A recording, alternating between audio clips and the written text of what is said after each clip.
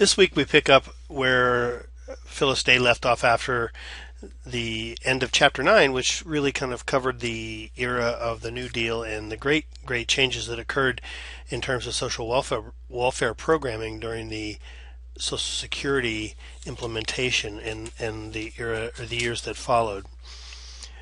During this period of time, previous to, well, actually at the beginning of the period of time that we're covering in this chapter, the Social Security Act and the New Deal programs were implemented, and World War II was fought and came to an end. And as I think we discussed in the previous chapter, the veterans returned to the United States with some assistance in terms of getting on their feet, but ultimately there was a lot of pressure put on women to leave the workforce and to return to the home.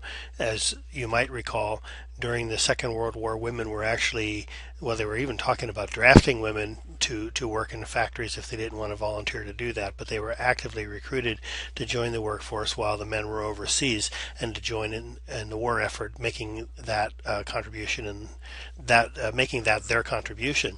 Likewise, African Americans, who have historically been last hired, first fired, were also brought into the workforce in larger numbers than they had been previously, and enjoyed more economic success, I think, in this era than they had at any point before this. So when the veterans come back and they're given some period of time with the help of the GI Bill to reintegrate into the workforce, space had to be cleared in the workforce for them, and so women were pressured to leave and to return to the home, and African Americans also found themselves losing work once again.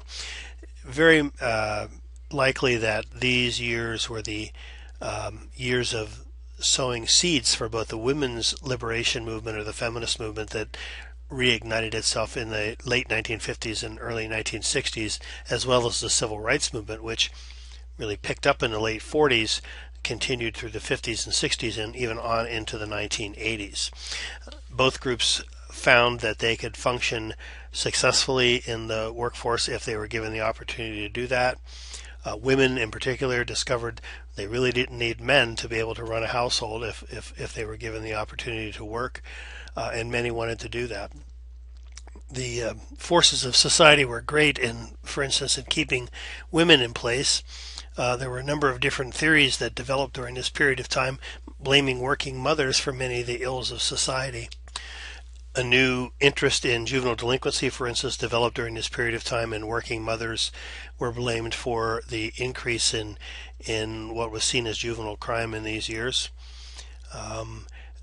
There were some theories developed, for instance, that mothers were to blame for the development of schizophrenia in their sons, and also the nature of their relationship with their sons. They were also blamed for creating homosexual children. And so there were a number of things where women were carrying a lot of burden to demonstrate that they were raising their children properly and to fulfill the expectation that they be in the home and not working. And so this chapter covers both the development of the civil rights era and some of the great efforts that were made during that period of time to work for equal rights for racial minorities, and also covers the period of time when the feminist movement became much more active and involved in society, and had a lot to do with the changes in gender role expectations that have really happened since that time. I have several slides here that will tell you a little bit about what was going on in economics and the social sphere during the years following World War II. For one thing, the real disposable income, that is our purchasing power, doubled from the period of time at the beginning of the Second World War until 1970. The gross national product, now I by we refer to it as a gross domestic product, and I'm not really sure what the difference is, but in those days it was the GNP. The GNP rose by 10 times during this same period of time, and the gross national product became nearly $1 trillion. And if you remember back to the early weeks of our class, you'll remember that one of the factors that determines whether or not social welfare programs implemented and how many programs, let's say, are put in place is the amount of money that's available in the economy. So with the GNP rising so much, there was an increase in social welfare expenditures during this period of time. And yet, the poverty rate for African Americans still remained 3 times that of white Americans, and 32%, nearly 1/3 of all non-white populations lived below the poverty line in 1970 still.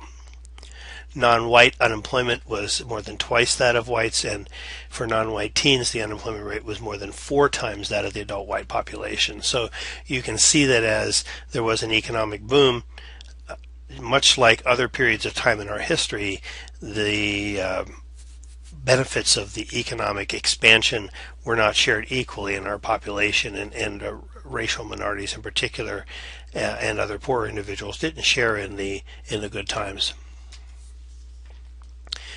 But interestingly, during this period of time, the overall poverty rate decreased, and there were different reasons for that. And we'll talk about the significance of this in a moment, but among the reasons why the overall poverty rate decreased was that there was an increase in wages and earnings overall in the economy during that period of time. There was more money, wages were going up some. There were more women earning in the labor force. Some women had stayed in the workforce, so there were more workers, and there was more money coming into the household. So we began to see more 2-income households during this period of time, and greater mobility because of the automobile and better mass transit also allowed individuals to move around, to take jobs in other parts of the city, or to move to other parts of the country where work might have been more plentiful. But one of the other things that is kind of a hidden feature of social welfare programming that a lot of people don't realize is the fact that the poverty rate also decreased because of the various income transfer programs which were implemented following the New Deal and the Social Security Act in 1935. Well, veterans benefits, the GI Bill, as we had talked about in a few weeks back, if you'll recall, helped the veterans to reintegrate into society economically, kept them out of the workforce for a period of time, but still gave them some money, and then also funded them in terms of going back to school or buying houses or establishing themselves in business or in a farm, those kinds of things. And so veterans benefits, really, a lot of people think that the GI Bill was one of the reasons why the middle class became such a strong part of American life in the 1950s, and why America of the 1950s is kind of seen as this sort of economic nirvana where everybody was happy. It really wasn't that way, but nonetheless, that's sort of the image we have of that period of time. And because our poverty rate was going down and there was more money, and a lot of the reason had to do with the fact that veterans were enjoying these benefits post-World War II. Likewise, we had other entitlement programs that we didn't have previously, such as unemployment compensation, workers' compensation, Social Security for retired individuals, the aid to families with dependent children, that should be AFDC, not ADFC. All of these programs put money in the hands of individuals who wouldn't otherwise have it. And so with these public assistance programs, these entitlement programs, income transfer programs, there's more money in the economy to be spent, and so it is of benefit to the economy to have these individuals have these funds. A significant development in 1946, this is again right near the beginning of this era, was that the Council of Economic Advisors was created, and you'll hear about this if you listen to the news when there's discussions of the economy, and this is a group of individuals who advise our government, our federal government, our leaders about how best to deal with things regarding, the unemployment rate, fiscal and monetary policy, and those kinds of things. So the government, with the development, the creation of the Council of Economic Advisors, began to consciously use fiscal and monetary policy and the federal budget to manage the economic stability of our nation. And they do that through the control of employment, production rates, price levels, those kinds of things. They can that really, the unemployment rate in many respects is able to be manipulated through economic policy, and this is the group that helps to advise the government about that, whether to let unemployment rise or to fall. The unemployment rate, the discussion about the unemployment rate these days, there are reasons why some individuals in the business world, let's say, wouldn't necessarily want to see the unemployment rate get too good.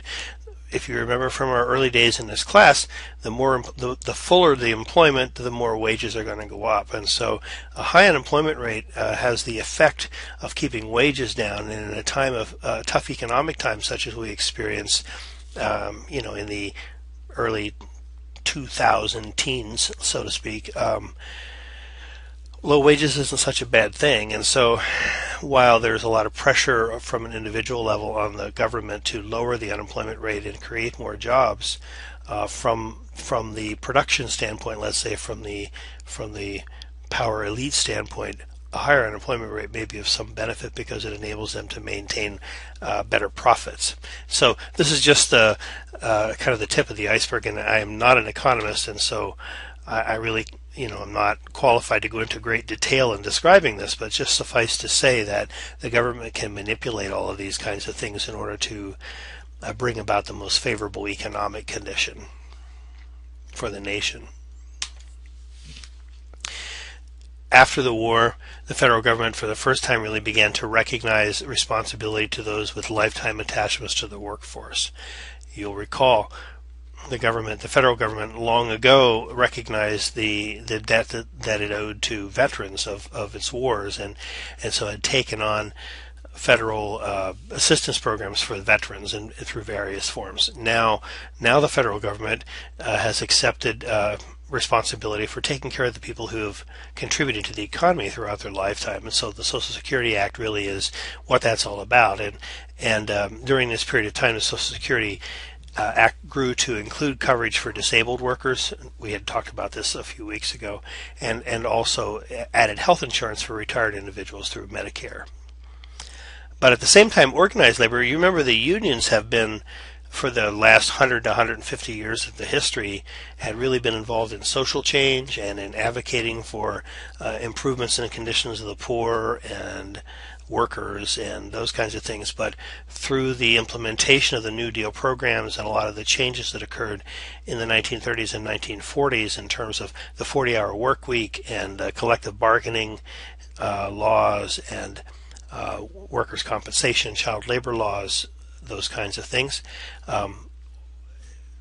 unions really kind of achieved the kinds of changes that they were looking for, and as a result, organized labor really begins to focus upon maintaining the status quo much more than being involved in any kind of social change. And so really at least up until the modern day, I would say that the labor unions have continued to be more focused upon workers and worker rights and improving the conditions of those already employed, and not really dealing much with the circumstances surrounding the poor. In this era, employment was increasingly seen as the solution to poverty. This has been the theme throughout our history and social welfare in this nation, certainly, but once again, a renewed effort to implement employment programs and employment training in order to find some resolution to poverty, or so it was thought. So the government really focuses upon developing employability through different kinds of counseling and training and work incentives in their programs. The cause of poverty definitely was seen as being individual once again.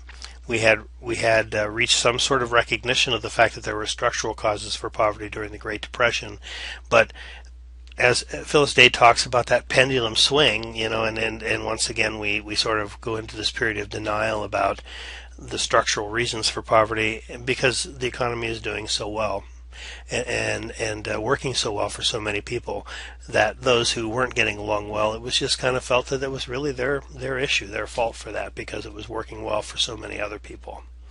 And a social work profession really kind of really kind of wasn't involved in any sort of advocacy for the poor or challenging the social structure at all, but really social work training very much focused upon casework and therapeutic interventions to address the problems of the individual, not to change society. As mentioned earlier, the Aid to Dependent Children program from the Social Security Act, ADC, became AFDC, Aid to Families with Dependent Children, because the caretaker was added to the grant. The mother who was unemployed was added to the grant. Now, this has a sort of a psychological effect upon society in a sense, or the public in a sense, because the focus now suddenly is we're actually providing some funds to the unemployed parent as well as to the children of those unemployed parents. And so a great deal of focus gets placed upon that mother, largely, not working, rather than the fact that this program is helping children from poor families. And so there's quite a backlash to dependency, and some people believe that the welfare rolls grew because of the fact that the caretakers were added to their grants, and that's not really the reason that public assistance rolls grew, and we'll talk about that in a few minutes. But there really was a focus, a belief upon the work ethic, and also a sense that the economic growth that the society was enjoying would end poverty if we could just let it be, and so a lot of people just really continued to believe that public assistance was harmful, and that poverty was individually created. It was an individual fault. Politically, during this period of time, it was a very scary period in the 1950s. You might have heard about the Red Scare or the Red Menace of the 1950s. Senator Joe McCarthy from Wisconsin and many others led this period, I think a very dark period in our history, that where individuals were called out of all sorts of places of industry and in the film industry and in public employment and everything. There was this witch hunt for communists in government and communists infiltrating our businesses, and it really is something that is worth reading about if you like American history at all. This is something that you should read, because it's a period of time where just innuendo, one person saying they think another person might have attended a communist meeting 20 years before, was enough to have that person labeled, and individuals' careers were terribly destroyed through all of this. It was really an ugly period of our history. And McCarthy referred to the Roosevelt and Truman administration and the social programs of those two administrations as 20 years of treason. Now, the AFDC rolls did increase during this period of time, and there were a lot of other factors aside from the caretaker being added to the grant that could explain that. For one thing, the population increased. Secondly, there was an increase in the divorce rate following the Second World War and the veterans coming back. I think, again, maybe the early stages of the women's movement, social change was underway, and women were beginning to feel as though they could function more independently, and so the divorce rate was increasing. There were more out-of-wedlock births as well, and a lot of the farm workers were displaced from working in agriculture and moved to the cities, and so there were a lot of different reasons why there was more of a demand for public assistance during this period of time. Again, these are some of the structural reasons, not individual fault, that individuals needing public assistance, poverty, in other words, might have increased during this period of time. But because of this backlash that was going on, not only the Red Scare, but just this general backlash against public dependency, and with the civil rights movement gaining steam, some concern about racial minorities also among the challenging the status quo. Program administration with the AFTC program really became pretty vicious in many ways, and the AFTC worker was sanctioned to use, and usually her, but could be his his own authority in determining whether or not a person was suitable to raise kids. And the AFDC worker was actually the person who made decisions about whether children stayed in homes or not. We didn't really have child protection laws at that point yet, and so social services were provided by the same person who was providing the check, so to speak.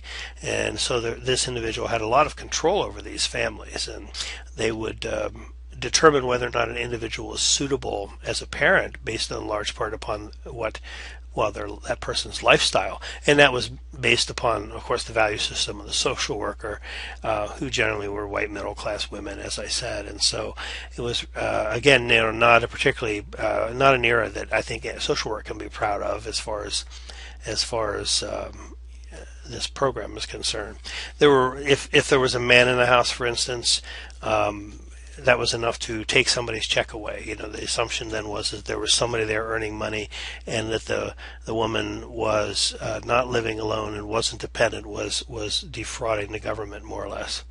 And the workers would actually make midnight raids. I mean, literally going to the house at night and demanding to be let in and looking to see who was sleeping with who, checking closets to see if men's clothing were there, men's shoes, even looking at cigarette butts in the ashtray and whose cigarette butts are these, those kinds of things. It was it was just a terrible time for recipients in that period of time because of the backlash against public dependency. The civil rights movement, as I said, was beginning to gain steam during this period of time, and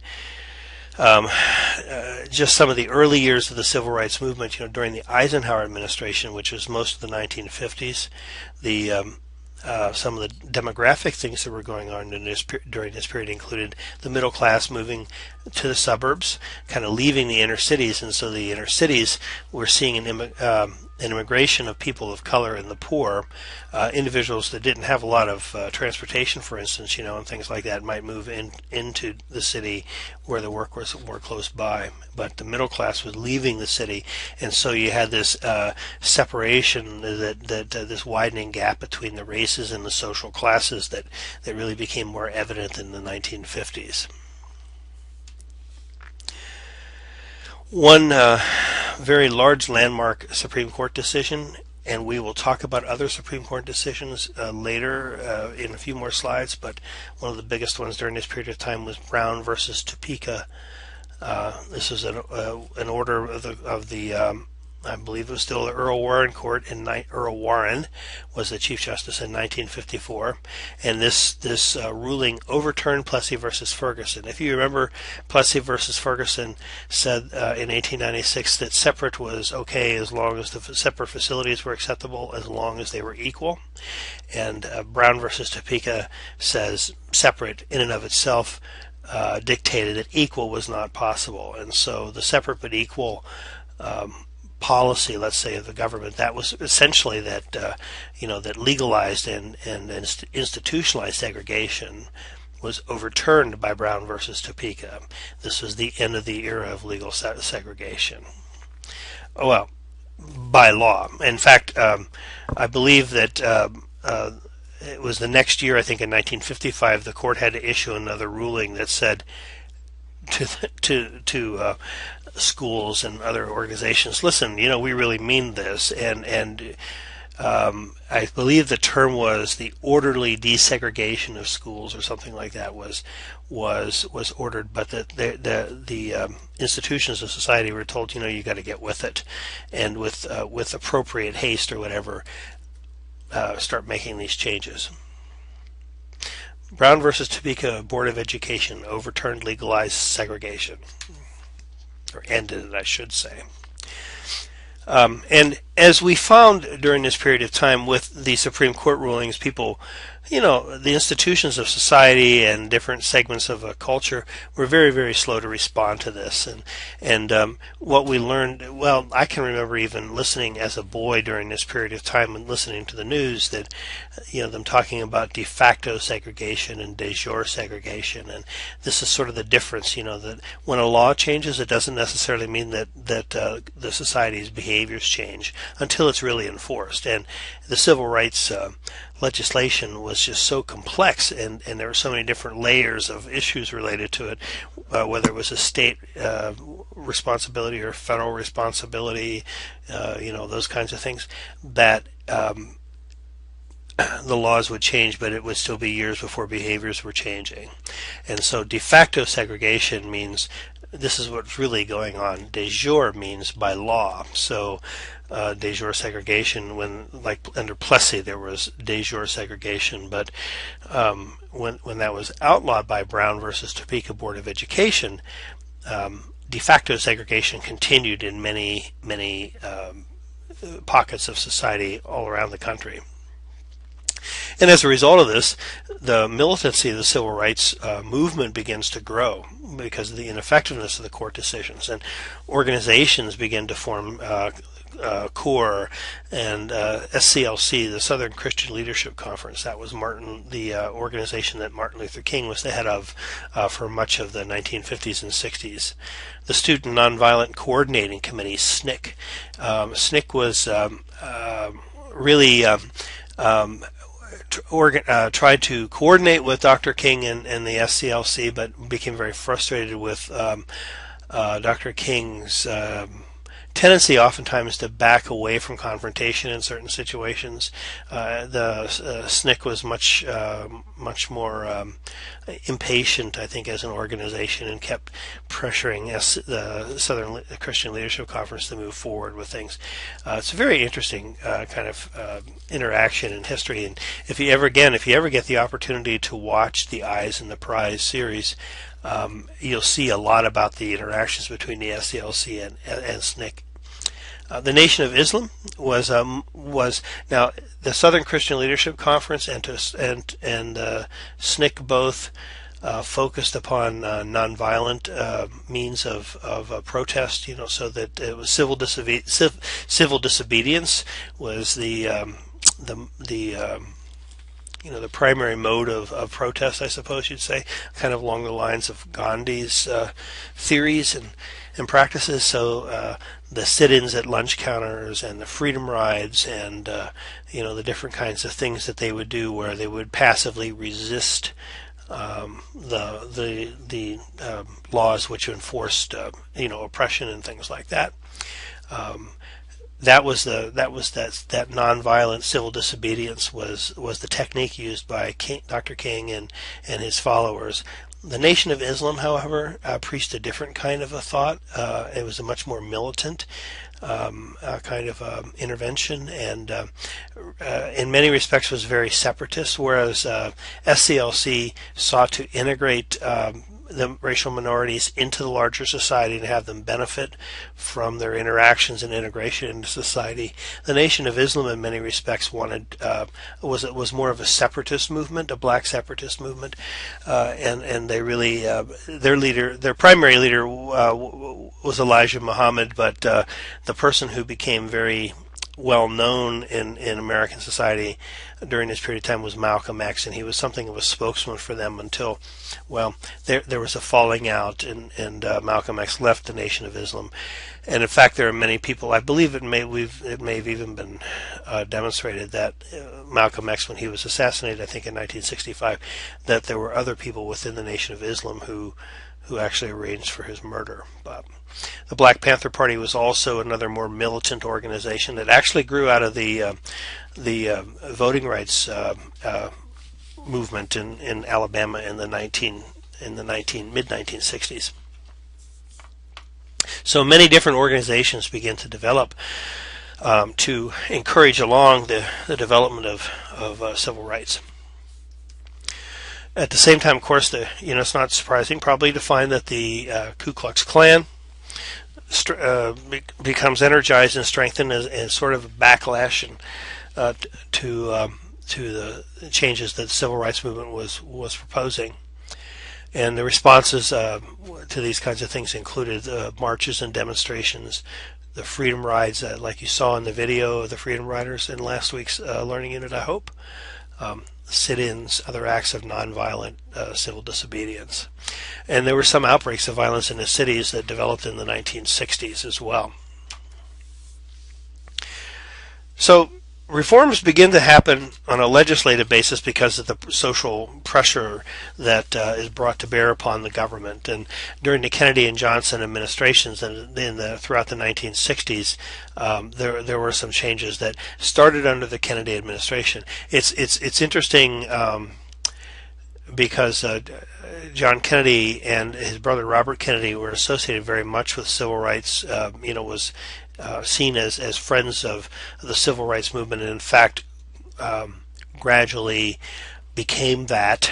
But John Kennedy, particularly during his administration, he was elected in 1960 and was due to be reelected in 1964. He was up to be reelected, and he really didn't want the civil rights movement to push things quite as much as they were during his first administration, because he knew that he relied upon the Southern Democrats to be reelected, and the Southern Democratic Party was not in favor of civil rights. They were really kind of a bunch of old guard, status quo individuals that really believed in segregation and didn't want to see the status quo upended in the South. And so Kennedy really would have preferred not to have to deal with civil rights issues in his first administration because he was concerned that it threatened his chances for re-election. But events occurred, and he was forced to kind of get out in front of it more or less, and eventually did so. There was some funding provided for social work education during the Kennedy years, but it really was focused upon the development of ways to address individual problems that led to poverty and those kinds of things. It wasn't a forward-thinking kind of social work legislation, as far as I could tell, at least. And the civil rights legislation began during the Kennedy years, but he was assassinated in November 1963, about 2.5 years into his first term, and there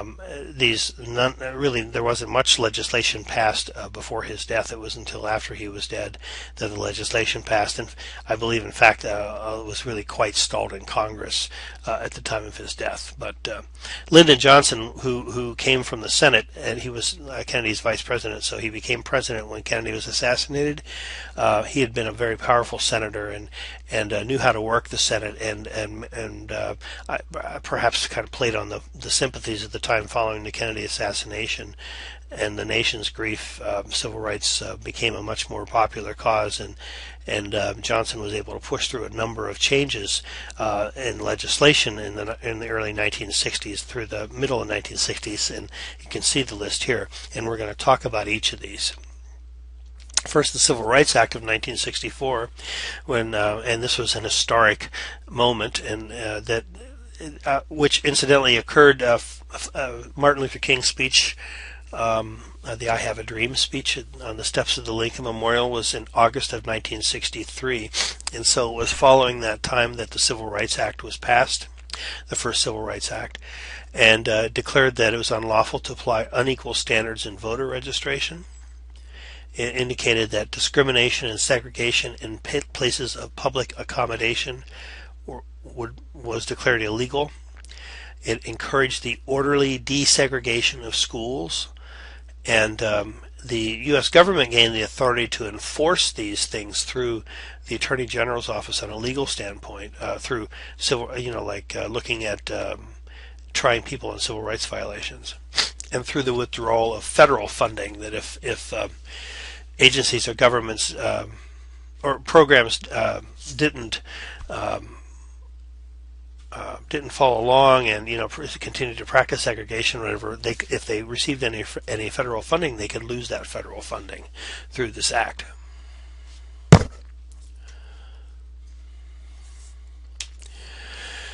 In 1965, Lyndon Johnson pushed through a Voting Rights Act, which clarifies further things regarding problems, particularly in the South, regarding African Americans having an opportunity to vote. And there was quite a confrontation going on in the South, Alabama and Mississippi in particular, about voting rights and rights to enroll in school and those kinds of things. And so one of the things that they would do as the laws required that all citizens be allowed to vote, and African Americans were citizens, of course, was that local rules would include things like you had to your grandfather had to have been able to vote in order for you to be eligible to vote. Well, that wouldn't happen, of course, with many African Americans. Some had to take a literacy test, and as we already know, African Americans historically have been denied equal access to education, and so many of them were uneducated. Pay poll taxes, living poor lives. They didn't have an opportunity to pay taxes, and so these kinds of things that were put in place, that if you had to pass literacy tests and pay a tax in order to vote. And so the Voting Rights Act of 65 outlawed literacy tests and poll taxes, and essentially ended legalized segregation. And by enfranchising the blacks, we're talking about the blacks really getting the vote throughout the South. And in many areas where there was quite a concentration of African American population, whites still ran the government in those areas, and so this really began to upend the white control in those areas of the South.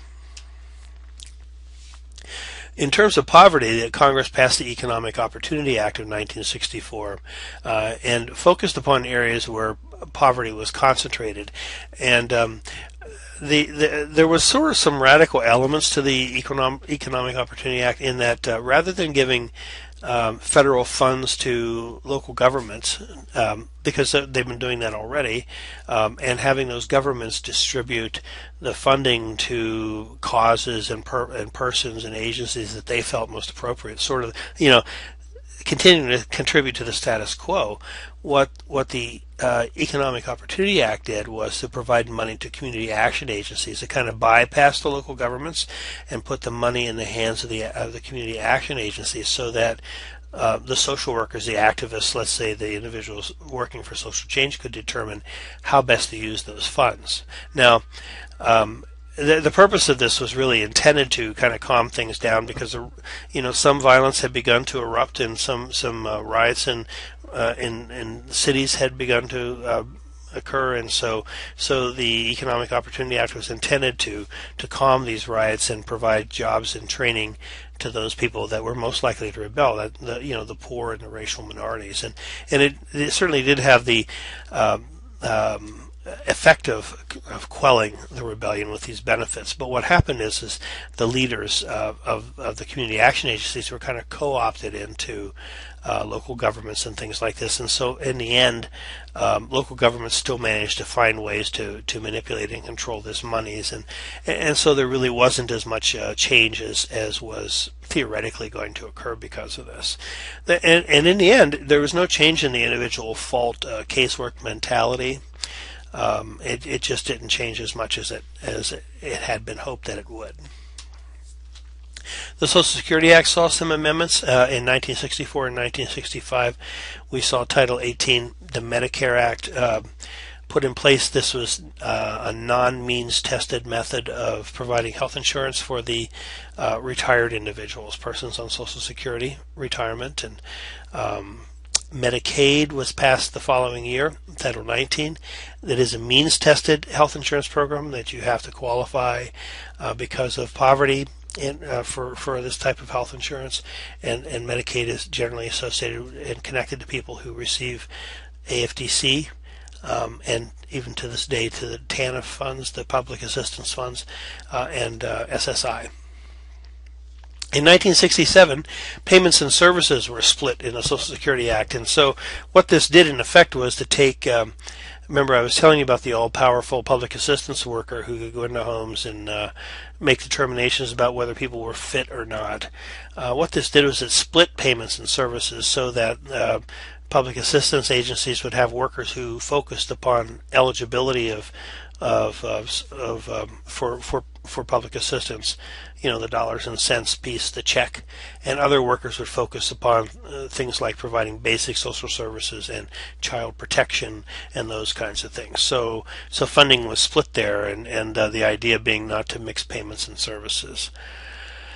Job training and employment was still the number one priority. The big job program for welfare recipients during that period of time was the WIN program, the Work Incentive Program. They also added this thing called the 30 and 1/3 income disregard and AFDC eligibility. This was intended to encourage welfare recipients to go to work, and if you went to work, when you sat down with your public assistance worker, the first $30 of your earnings, and understand, $30 wasn't a lot of money in those days, but it meant a lot more than it does today. So the first $30 of your income and then the next 1/3 of your income were disregarded when determining AFDC eligibility. In other words, it was just kind of removed from the income figure that you used to determine how eligible you were, so that the idea is that a person who went to work would have an incentive to work because they could get more money that way, because that part of the income was disregarded in determining eligibility. That was only earned income, though, by the way. I don't have that on my slide. This is not like if somebody was giving you money, that didn't count. This was only for earned income disregard, so that was about work.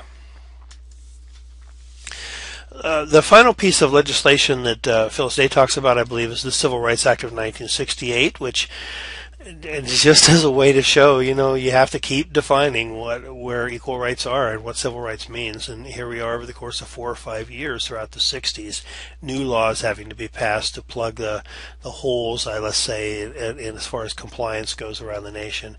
And the Civil Rights Act of 1968 extended civil rights into housing and forbade housing discrimination based on race. Now, Martin Luther King would have told you, and others would have told you, that, in fact, to this day, that discrimination based on race still continues in housing through many different kinds of techniques and practices that real estate agents practice, but that's for another discussion. The Supreme Court was very busy during this period of time too, and so here's a list of some Supreme Court decisions. You notice I put just for the sake of reminding you, let's say, the Dred Scott decision of 1857 and the Plessy decision of 1896. Those two decisions we've already talked about, but I added them here just so you could kind of put them in context of the other decisions. And as I mentioned earlier, Brown versus Topeka Board of Education. In 1954, the ruling of the Supreme Court said separate could not be equal. So it overturned Plessy, the separate but equal, in 1896. In 1966, Miranda versus Arizona. You've heard about the Miranda warning. You have a right to an attorney. You have a right to be whatever silent. I'm happy to say I don't really remember as much as I watch Law and Order. I can't think of the words for it right now, but basically, you're advised of your rights if you're arrested. Miranda was the act or the ruling of the Supreme Court that gave suspects the right to be advised of their rights at the time of their arrest and to be told that they're being arrested. In 1967, in the Loving versus Virginia decision, laws against interracial marriage were outlawed, and I don't remember her maiden name, but Mrs. Loving, I believe, and her husband, well, they left Virginia because Virginia had laws against interracial marriages, and the term for that was used in the 1950s and 60s was miscegenation, interracial marriages, and so miscegenation was illegal in several states. And so I think Mrs. Loving was black and Mr. Loving was white. Could have it backwards, but I believe that's the way it is.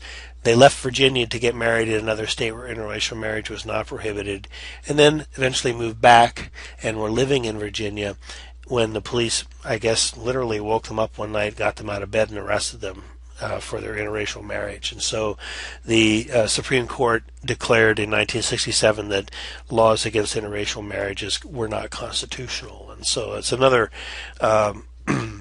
step in the civil rights improvements. 1967, the Galt decision affects the rights of juvenile offenders, and the Galt decision is the reason that juvenile offenders have a right to an attorney, have a right to confront their accusers, and et cetera, just like an adult does.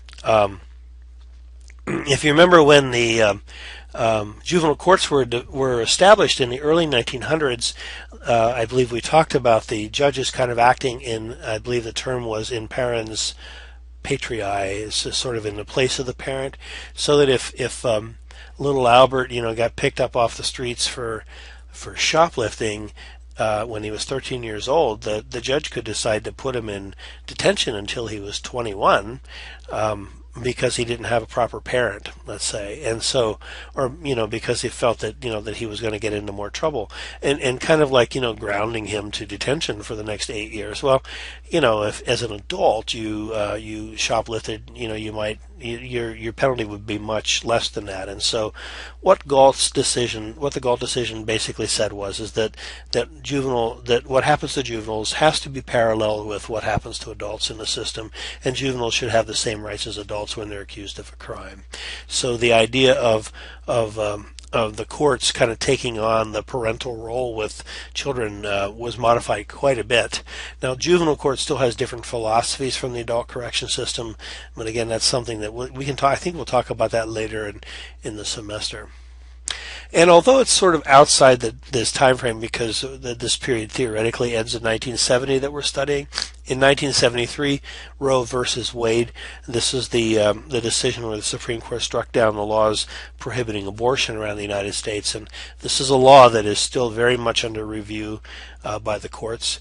The current Supreme Court is thought to be rather conservative, and should the law regarding Roe v. Wade, should abortion laws be, in fact, it has been modified some already over the years, but there are still people who are hoping to bring Roe versus Wade back before the Supreme Court and have Roe versus Wade overturned. Most of the justices have said that Roe versus Wade is sort of established law, and that it's not something that is open for review any longer. It's just the way it is. But really, when you look at Plessy versus Ferguson, it was in place for 58 years before it was overturned. So I would think that was probably considered established law at that time too. And so this is something worth watching in the years ahead, what the Supreme Court does with abortion rights. Lyndon Johnson, when I think it was in it might have been his first State of the Union address in 1964, but certainly by 1965 had declared what he called a war on poverty. He envisioned a great society. That was the name of his program, was the Great Society programs, and the war on poverty was a part of that. And he wanted to, Lyndon Johnson really wanted to kind of take Roosevelt's programs and bring them more into fruition, to really bring the New Deal and integrate it into the lives of Americans much more thoroughly than it had been. And in a sense, of course, the backlash that had been struggling against that, he saw himself as somebody who was going to more or less save the New Deal and see that it got implemented fully.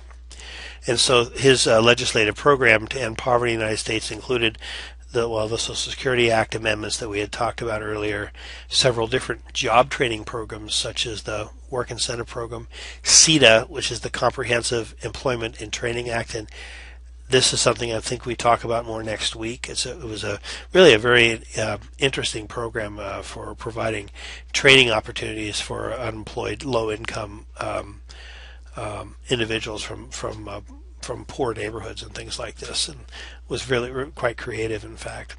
The Job Corps still exists today, but it was much more a much larger presence in the 1960s than it has today. Many different anti-poverty programs through the Office of Economic Opportunity. I'm sorry, the Office of Equal Opportunity, which grew out of the legislation that we had talked about in 1964, that was the Economic Opportunity Act, Head Start, Upward Bound, food stamp program was established. Actually, I think it got started during the Kennedy administration, but more fully implemented during Johnson's administration. The food stamp program really was, and now it's here we have. They don't have stamps anymore. They don't have cards anymore. They have, they don't have those things that look like funny money. Now you have like an ATM card you swipe, and I think it's called Quest in Alaska, and But the food stamp program was a Department of Agriculture program, and the intent of this food stamp program was to redistribute surplus food to the needy. I should say redistribute surplus food to needy, not on needy. But it also provides support for the farmers because that gave the farmers some other place to send food and things like this. So it's also subsidy for farmers, and that's why it's a program of the United States Department of Agriculture. My first job out of college was certifying individuals for food stamps in Central Florida. The Mental Health Acts increased funds for training of social workers, and also the Department of Housing and Urban Development was established under Lyndon Johnson HUD, which was also, I think its intent is fairly obvious from its title. More schools offering social work education, and some of those schools really focused upon things like community organizing and social issues. And so there was a bit of a return to something of a kind of, well, they called it radical social work in those days, and there were in fact some schools that called themselves radical social work schools. But by and large, most of the social work schools continued to focus upon training individuals for casework and individual interventions, and using Freudian and neo-Freudian kinds of theories of personality development to understand the human condition. It really, by and large, the social work profession, while there was, an opportunity there was an opening where it was becoming more activist again in the 1960s, and these are the kinds of things that really was encouraged in the Johnson administration. The profession as a whole, I think, didn't really adopt that activist mode. And with the loss of the charismatic leaders through assassination, when Malcolm X was assassinated in 1965 and Martin Luther King in 1968, the civil rights movement splintered. When you study basic sociology courses, and you talk about leadership, if you remember, charismatic leadership is one type of leadership, and the problem with charismatic leadership, which is really based upon the strength of the personality of one individual, the leader, when that individual leaves, when that individual dies, oftentimes there isn't anybody that can fill the void that's left by that person, because nobody has the strength of the personality that the leader had. And so organizations led by a charismatic leader, or a movement led by a charismatic leader, may die off after that and splinter.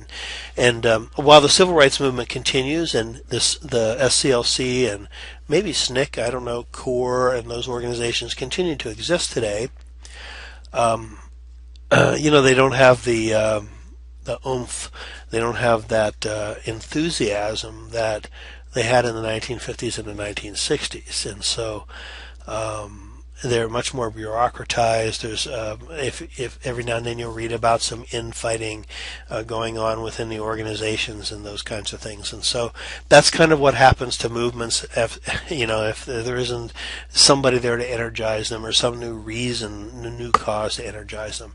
At the time of his assassination in 1968, Dr. King was really kind of moving his focus away from racial oppression and more towards poverty, in fact, and had begun also to look at the war and the Vietnam War, and was involving himself in some anti-war kinds of movements and things. But poverty seemed to be that was going to be the next area for him, and so we don't know what might have happened had he lived, and what other kinds of things might have changed, because most people would agree that he was one of those individuals that probably, as an individual, created great change in our society, and is different. The society is different because of his life. There was an increase in violence throughout the 1960s, and even in the 1980s and 1990s, there have been some instances of racial violence in the cities in different parts around the nation. And so there's been, backlash against the implementation of civil rights programs. And today, the modern day backlash against civil rights really is about affirmative action. And we're going to talk more about affirmative action in another week or so. But late in the 1960s, this backlash to the civil rights movement and those changes, the social changes, it just tremendous social change, and really the civil rights and was just one area of change when the women's movement was very, very prominent during this era, and family systems were beginning to change, and new ways of seeing marriage were beginning to emerge, and new types of families were emerging, and the hippie movement was prevalent during this period of time, and the anti-war movement because of Vietnam was beginning to gain steam also. And if you can imagine a culture in a society turning on the news at night and hearing about all of these things at one time, on the one hand it was a very exciting period to be in the middle of, but on the other hand, for those individuals who are looking for security and predictability in their lives, it was a very disturbing era. And so all of these kinds of changes, I think this backlash kind of developed against these changes, and what we wound up doing was electing Richard Nixon president in 1968 with on a law and order platform as he campaigned, and so the focus really became law and order and late in this period of time. And Phyllis Day, she says, I think perhaps a little optimistically, but she says civil rights legislation is now a permanent part of the polity, although its enforcement may depend upon the willingness of oppressed people to fight for their rights. And I think our history shows that to be true. And one closing statement that I think is one of these statements, and actually in current editions, this particular quote is no longer in there. She's reworked this quote, and I think this is the best quote, which is the earliest one she had about this thought, so I've kept it. And what she says is, when rebellion threatens, the response is first accommodation, and then, when the force of the movement is dissipated, renewed denial. And what this says is, when a society, or in this particular case our government, is threatened, and there is a concern that the unrest will upend the social order and change the status quo, the response then is to try to address the grievances of the individuals who are threatening to rebel. But when those grievances are addressed and services are put in place and the movement kind of dies down, then we just go back to the way it was before. And this is the cycle that Day talks about in her textbook. And think about this threat, or rather this quote, and what it says in light of some of the reform eras that we have studied over the past several weeks. The progressive era reforms in the early 1900s, when socialism really was threatening our society, at least threatening the status quo. It was thought it might be threatening the status quo. The New Deal, which was the result of the economic collapse and the unrest during the Depression, and the Civil Rights Movement. How each of these periods of time are a good demonstration of this quote. And so, just something for you to think about if you could kind of explain each of those eras through the lens of this quote. I think you could. And so, with that, that's the end of my lecture on this particular chapter, and next we'll be talking about the era following this great change and everything like this. The era begins with Richard Nixon's administration, and Nixon really was. You'll find out was a lot more moderate than we may remember him, and was although he was a Republican, moderate Republicans in many respects were in many ways more progressive than Democrats were in that era. So that's for next week. And so until we speak again, I hope you have a good week.